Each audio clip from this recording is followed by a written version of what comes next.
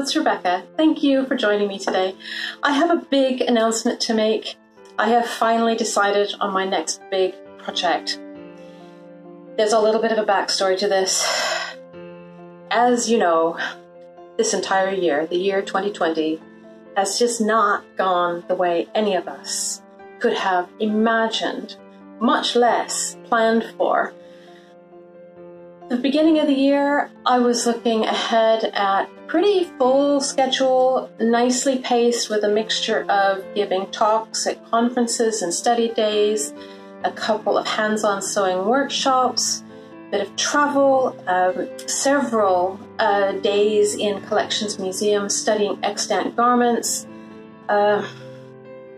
2 markets planning to go to, so lots of things to sew and make, a wide range of things, trying to think what would interest people, what people are looking for, what they want to buy. And somewhere along in there, I thought I should try to make myself a new pair of stays, because the pair that I have that up to a year or so ago fit fairly well. I'm afraid menopause changes the body shape and they no longer fit. So somewhere in there along the way, I thought I need to make a new pair of stays for myself, even though I really knew that I had no time to make myself any new garments, any new gowns. So it was going to be new stays, but only really if I could find the time in amongst all of my business, paying work. Well, coronavirus and the subsequent lockdowns and closures of markets and museums and sites and schools and just everything. Aside from the personal impact that we all have felt in having to stay home and not seeing our friends and family, and events that we were looking forward to enjoying being cancelled, aside from that, it's been the personal impact and the business impact.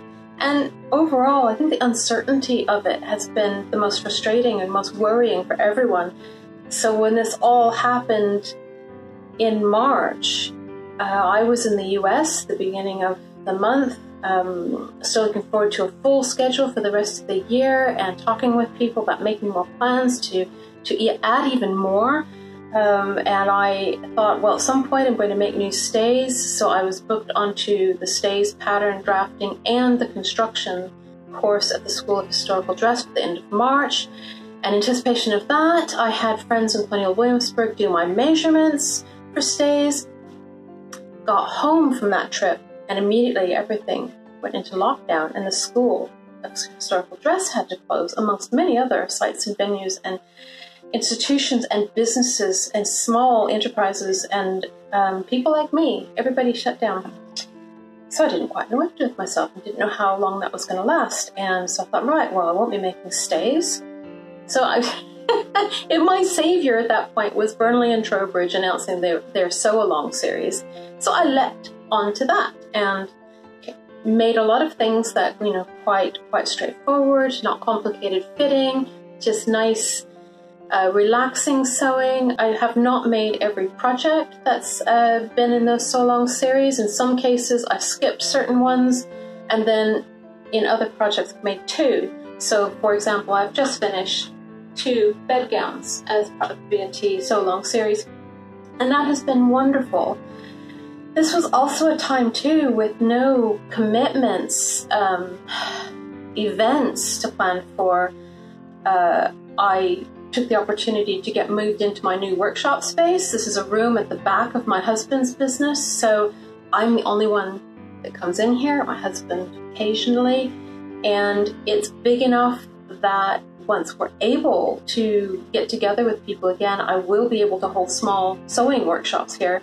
But meanwhile, it's been a fantastic opportunity to go through all of my sewing supplies and all of my fabrics that were all stored in plastic crates and get everything, kind of get an idea of what I had and how much of what I had, and sift through, kind of allocate fabrics to projects and think about when I get the time. And at this point, when I was doing this, I think it was starting to look like all the time in the world, really. So April moved into the new workshop, sewing along with Burnley and Trowbridge, and giving thought to launching a YouTube channel. So I was trying to learn video filming and editing, what you do with setting up and scripting videos and how you film them, and then post-production editing and getting it all nice and pretty and coherent for you. That has been a huge learning curve. So that's kind of how my second quarter, April, May, and June have gone for 2020. A little bit of sewing, moving, filming. But somehow in there, I took my eye off the ball with some sewing and got a flare-up of tendinitis. So in some ways, this gift of time couldn't have come at a better time to be struggling with strength and soreness and issues with my hands. But that's getting better, and things must move forward. So I now have a beautiful workshop that I'm looking forward to sharing with you, and you're going to see a lot of filming happening here, I think. And somewhere along the way, looking ahead, I took a poll on my Facebook and Instagram pages saying, next big project, what would you like me to do? And the answer came back loud and clear, the Deborah Sampson dress, which you may or may not be familiar with. This is in the historic New England collection. It was worn in, I believe, 1785 by Deborah Sampson. It was a kind of a hand-me-down or second-hand goods dress. It was not new to her, but it had apparently altered to fit her.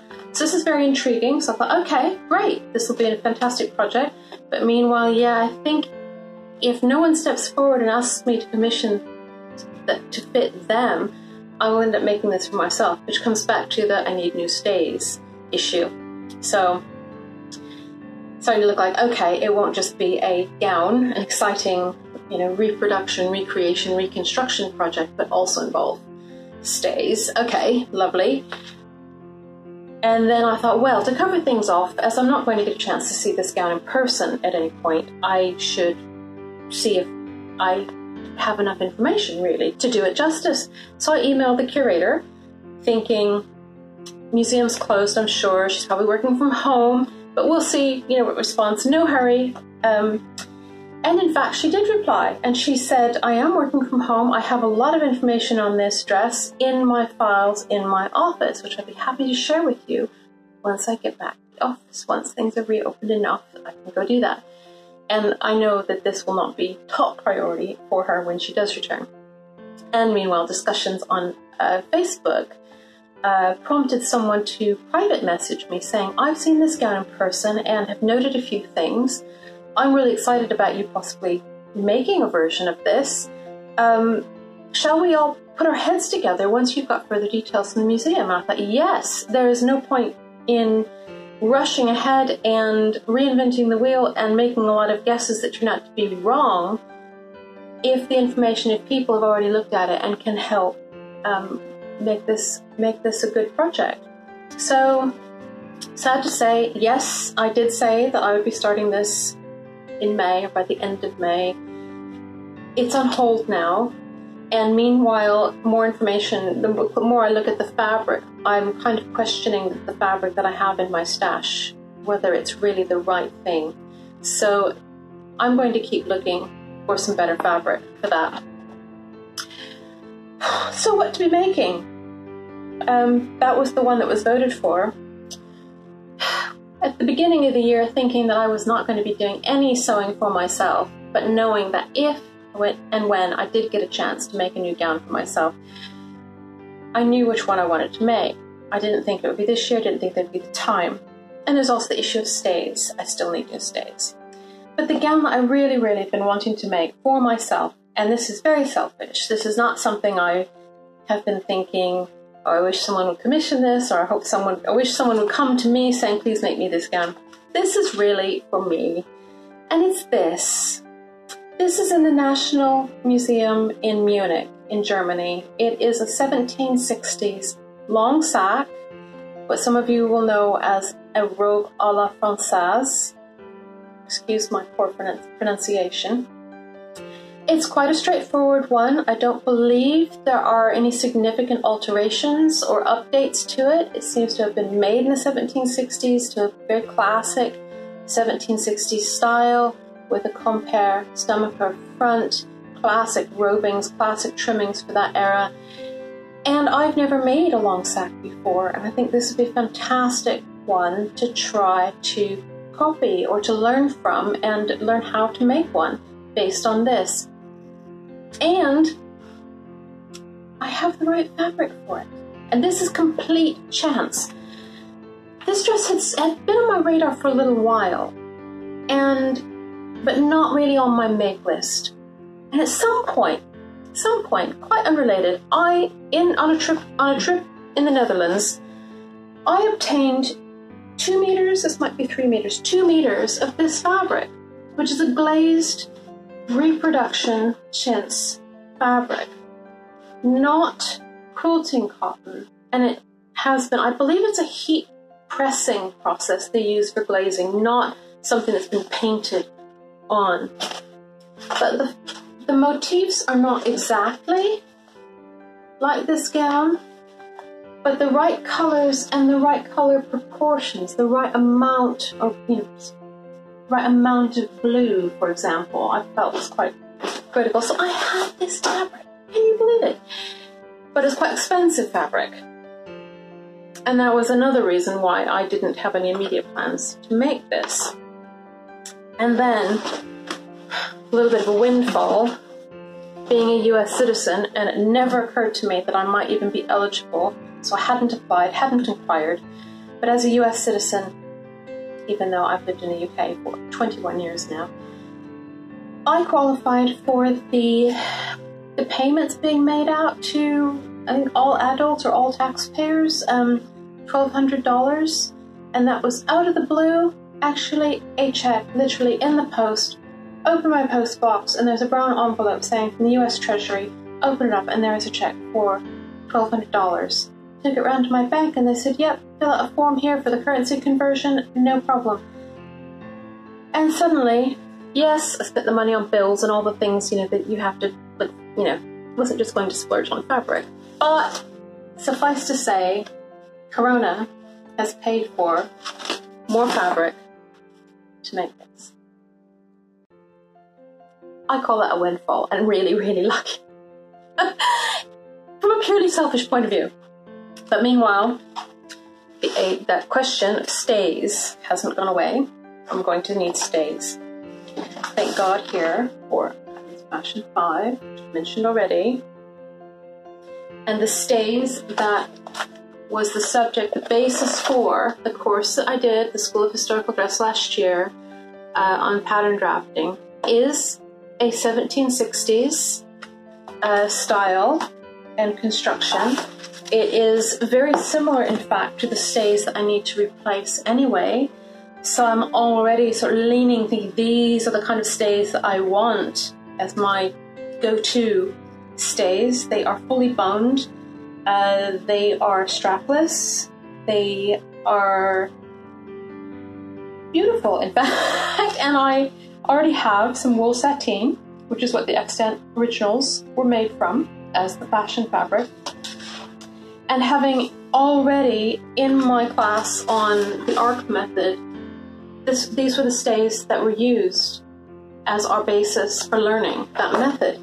So even though I was not able to attend a workshop this year to solidify, consolidate my knowledge, my understanding of that pattern drafting method, I think I've got enough knowledge to at least get started. I will also need for this gown some sort of wired skirt